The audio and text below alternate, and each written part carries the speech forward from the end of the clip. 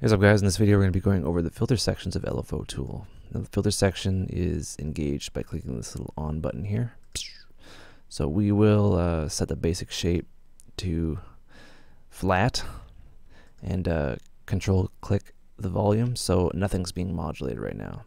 We can engage the filter and mouse over the drop down menu and we'll see that we now have filter, and our graph will change the filter. To make it change back, we mouse over any of these and it'll go back. And we mouse over the filter, it goes back. So whatever you hover over will be context sensitive. We have cutoff, resonance, mix, blank, and drive. Some filters do not have drive. I'll give you an example. The low has drive, and you can really drive a signal with resonance. You can mix it wet dry, and it does some really cool stuff. It can turn into interesting bandpass filters,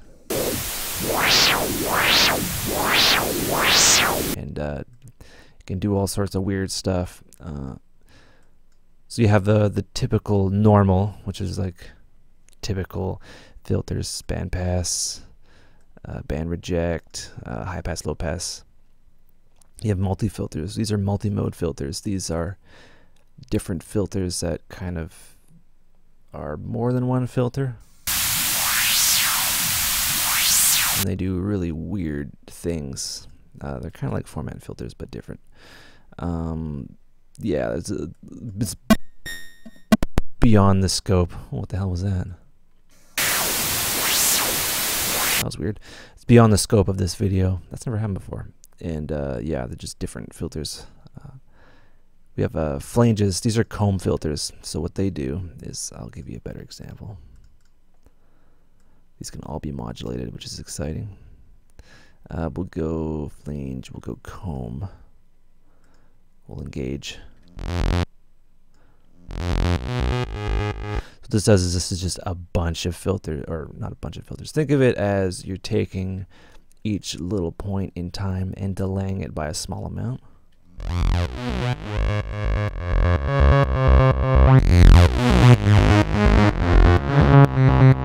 So this is how you get like that gritty kind of bass.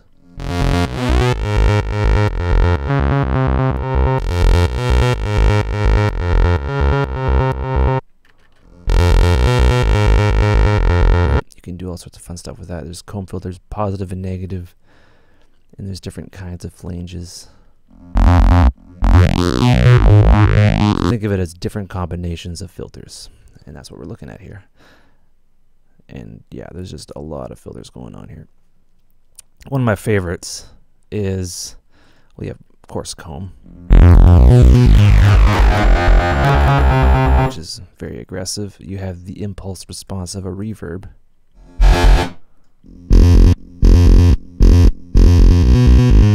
Right, and you get some really gritty, kind of overdriven sounds with this. Hard to explain what it does, but I believe it's the impulse response from a particular reverb.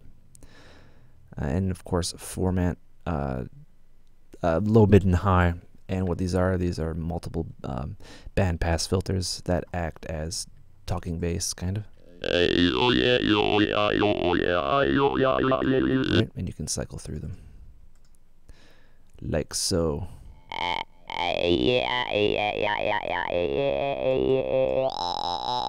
You can switch it up.